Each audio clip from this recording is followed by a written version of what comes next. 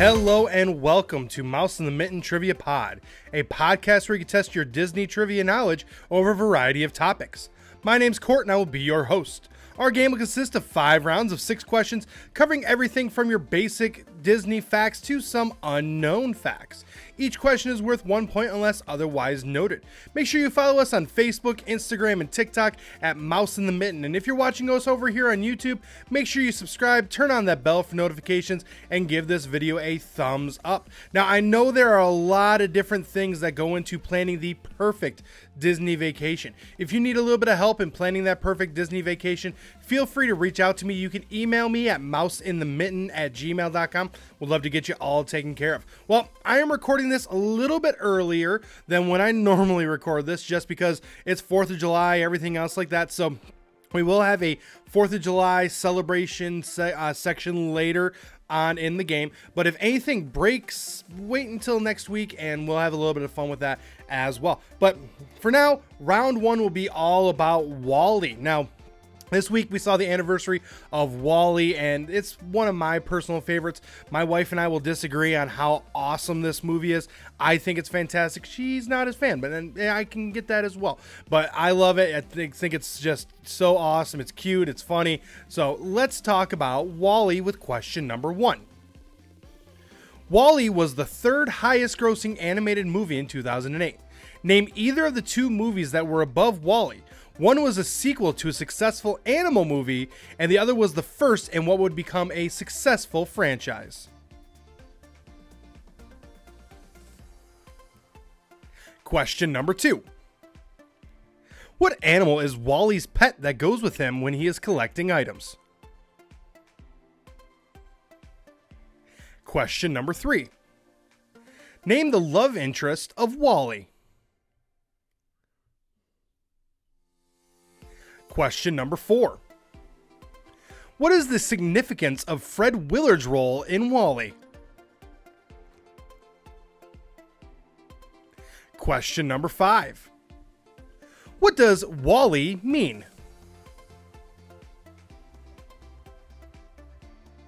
And question number 6. Name the corporation that created the issues on Earth and the spaceship that everyone was on. This company is the same one that makes appearances in other Pixar movies. All right, I'm going to give you a few seconds worth of music, try to come up with those answers, and then I will return.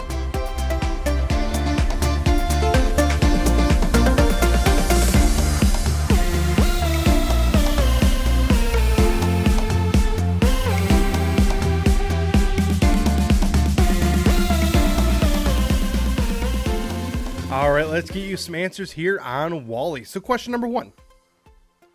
WALL-E was the 3rd highest grossing animated movie in 2008. Name either of the 2 movies that were above WALL-E. Well, the correct answers there were Madagascar, Escape to Africa, or Kung Fu Panda. So I mentioned that it was a sequel.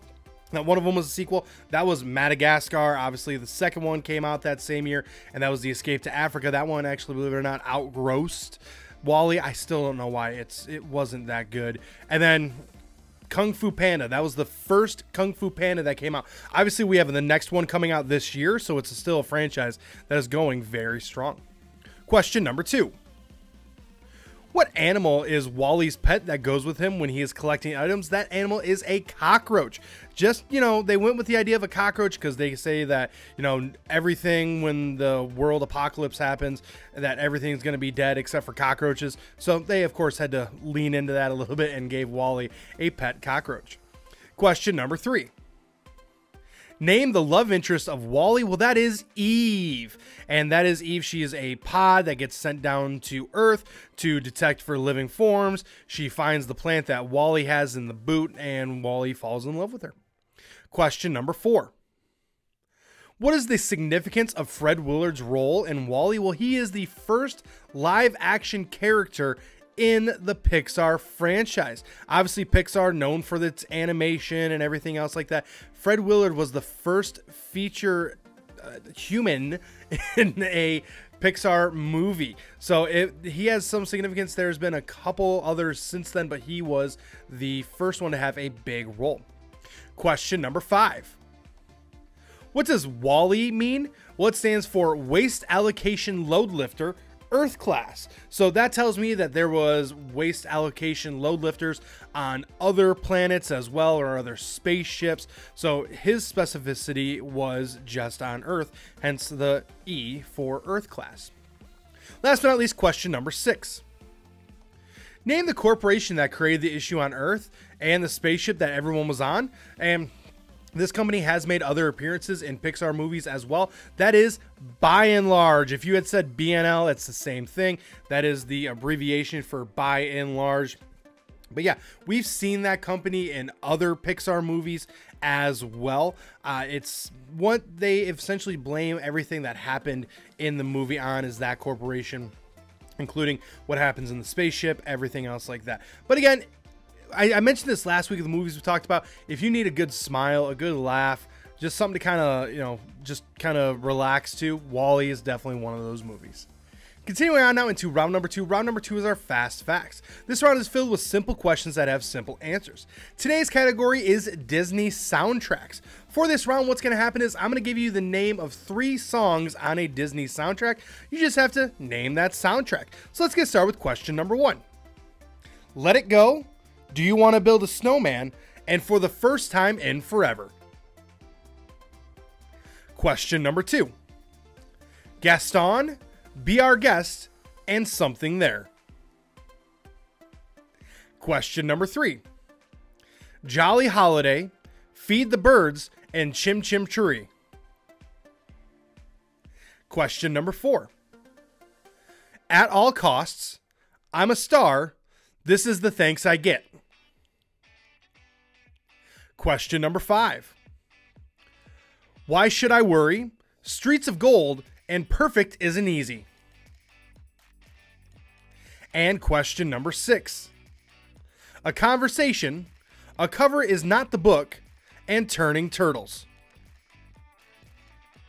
All right, let's give you some answers here. Some of these are some very iconic soundtracks. So question number 1.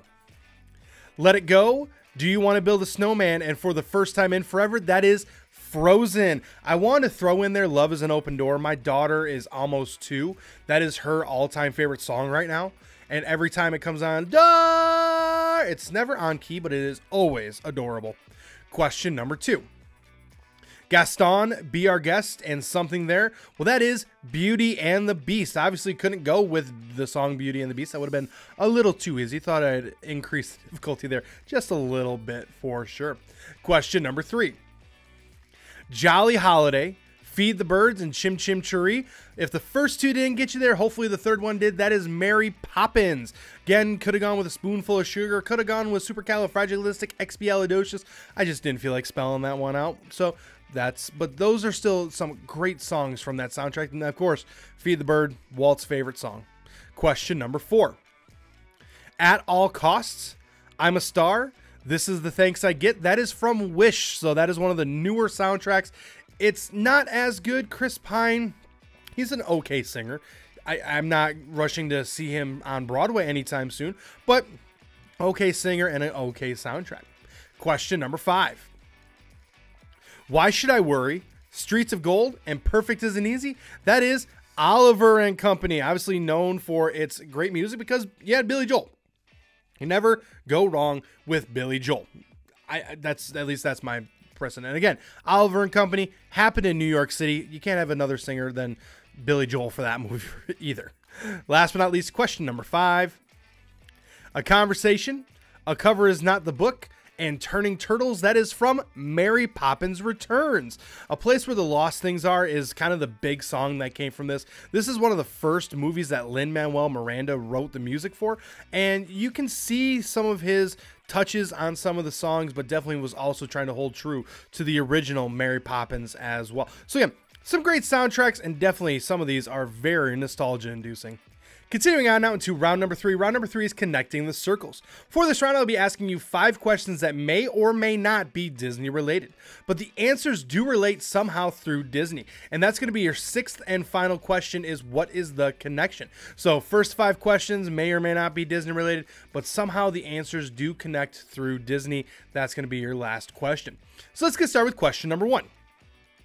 In wrestling and boxing, what is the largest group by size known as? Question number 2. Often said by a dad when he leaves his son at the homestead alone, this is a 4-word expression for being in charge of a home. Question number 3. Name the first major motion picture released by Pixar. Question number 4. Name the first full-length animated movie released by Disney as a musical featuring a talking dog known for his green hat, though he never wore it throughout the movie.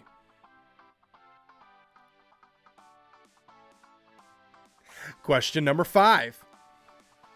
What is a 2-word expression for a fanciful or hard-to-believe story told by someone? And question number 6 there is, what is the connection? I'm going to give you a few seconds worth of music, try to connect those circles, and then I will return.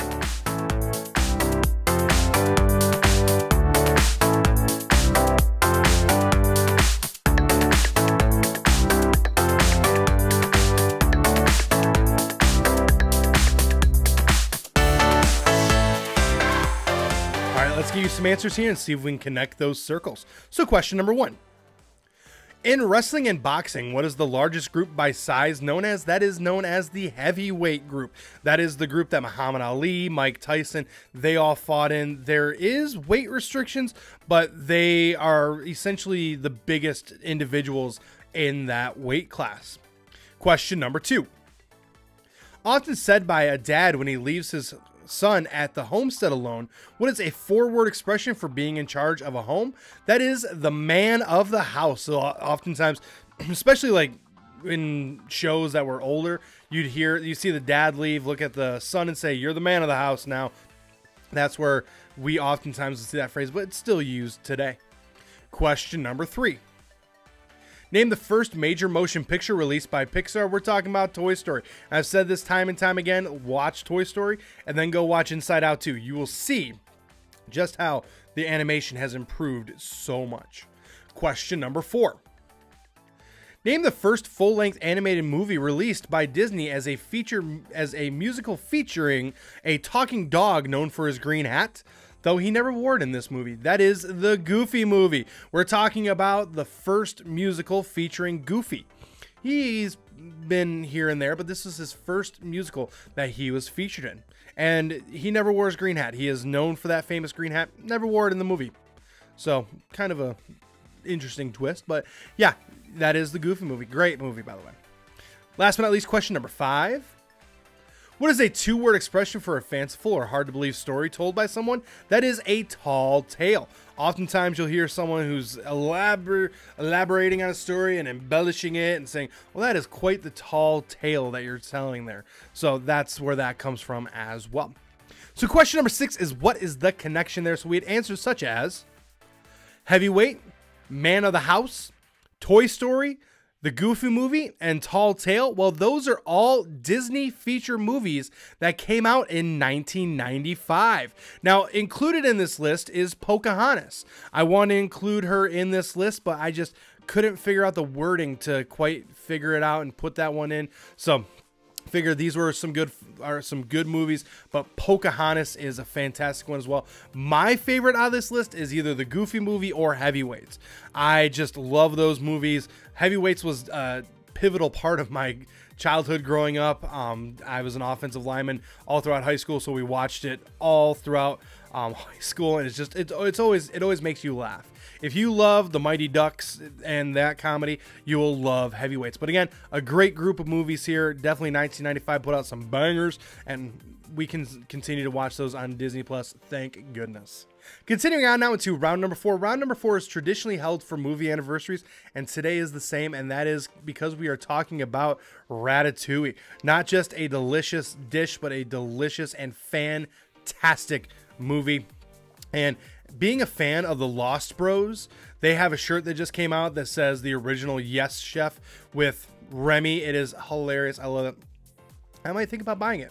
before my next Disney trip. I gotta think about it still. It's a dark color, and I'm going in the summertime. Not a good combination for a poo-like fellow like myself. Anyway, all these questions have to do with Ratatouille. Let's get started with question number 1. What city is the location of most of the movie Ratatouille? Question number 2. Who is Remy's brother that is taught how to properly eat food? Question number 3. What role did Remy's dad give to Remy because of his great nose? Question number 4. Linguini is related to Gaston in what way? Question number 5. Who does Linguini fall in love with from the kitchen staff? And question number 6. Starting on May 11, 2007, what promotional tour started as a way to promote the film and gave a chance for people to see a preview of the movie and meet some of the actors of Ratatouille? All right, I'm going to give you a few seconds worth of music, try to come up with those answers, and then I will return.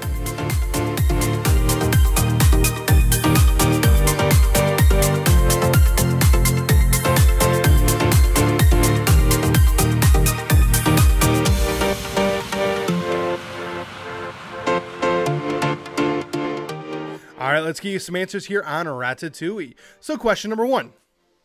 What city is the location of most of the movie of Ratatouille? That is Paris, France. I just kind of had to keep this in round 4 because last week we talked about the Hunchback of Notre Dame, which is in Paris.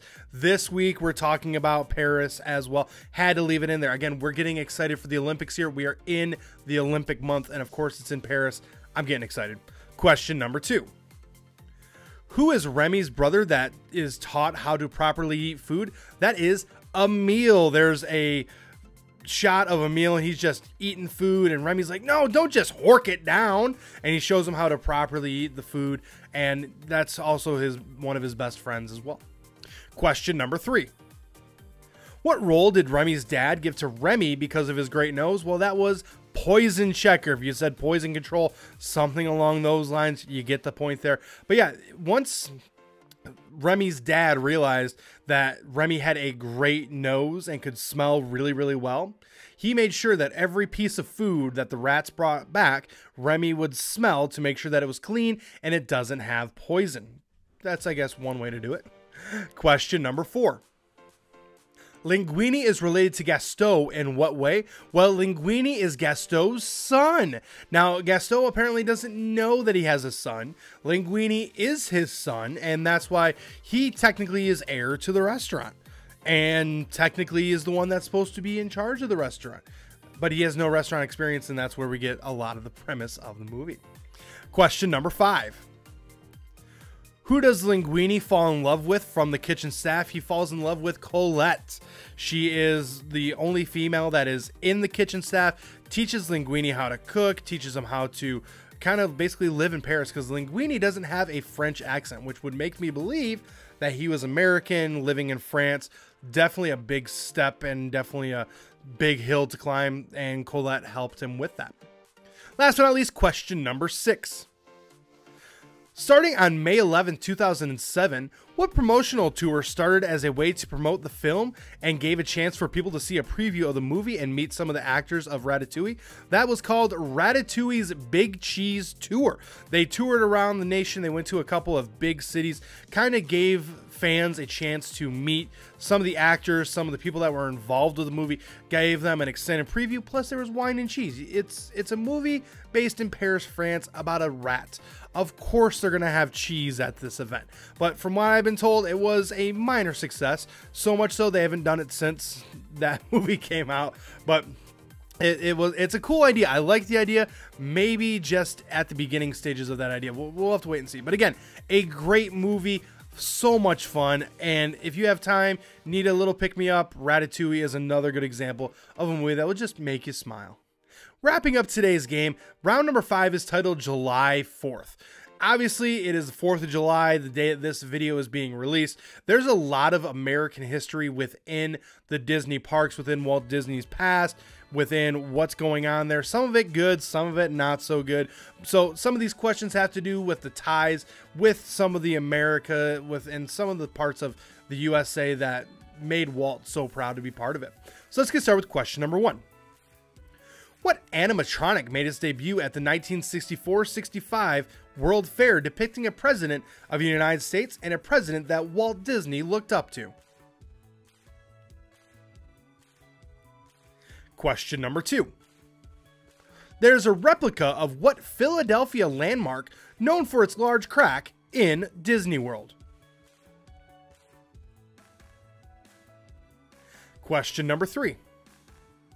In Liberty Square in Disney World, how many lanterns hang in the giant tree and what do they represent?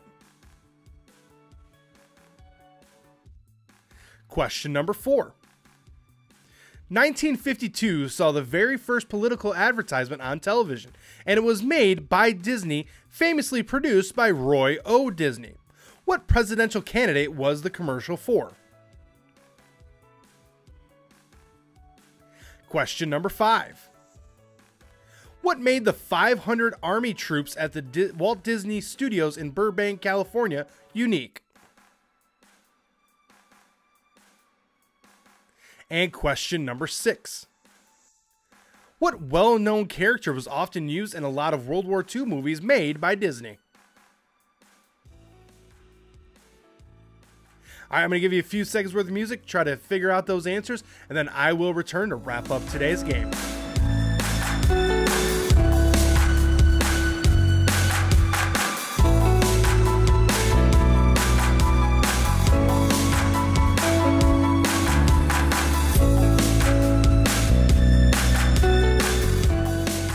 All right, let's get some answers here and wrap up today's game, all talking about July 4th.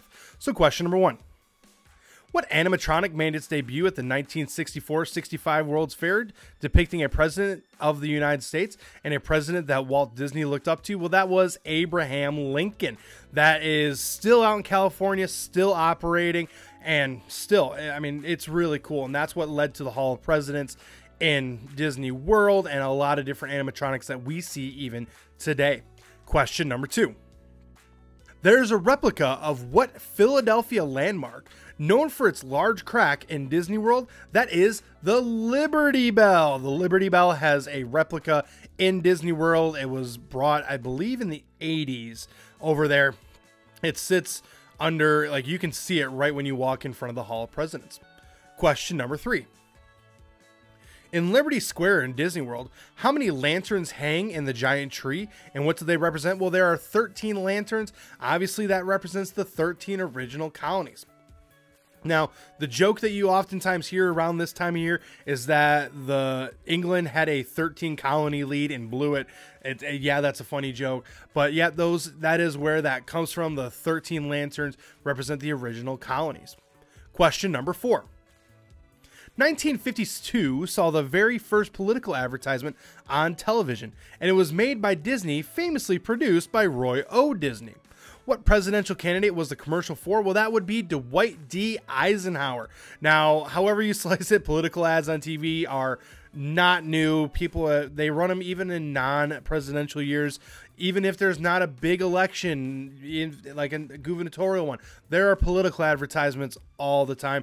Now, we can either blame Disney or sit there and say, well, it was going to happen eventually, and this just shows how advanced Disney was and how much he really utilized television and thought it was the future. Still is. Question number 5. What made the 500 Army troops at the Walt Disney Studios in Burbank, California unique? Well, it was the only Hollywood film studio under military occupation in the history of the United States. No other film studio in the United States had ever been occupied by military. Now, they created films to be able to help train some of the military and the Army and some of the other parts of our military as well, such as the Navy. They created videos to be able to help them train, to be able to get them ready, as well as movies to kind of help to keep up the spirits of the soldiers as well. And that kind of plays hand in hand with question number 6. What well-known character was often used in a lot of World War II movies made by Disney? Well, that would be Donald Duck. He was in a lot of movies in World War II, fighting the bad guys and trying to uplift the spirits, all that sort of stuff of the soldiers and of the people that watched them, because the movies were a great form of entertainment, especially during World War II, and a lot of people would get their information from movies. Obviously, not everyone had a television at the time, so they would get their news from the movies, and Donald Duck was a way to kind of lift some spirits. So again, a lot of history with Disney as part of the fabric of the United States, and some of it good, some of it bad, but always a part of the fabric nonetheless. Well, I want to thank you for tuning in this week. I will return next Thursday with more questions and more fun.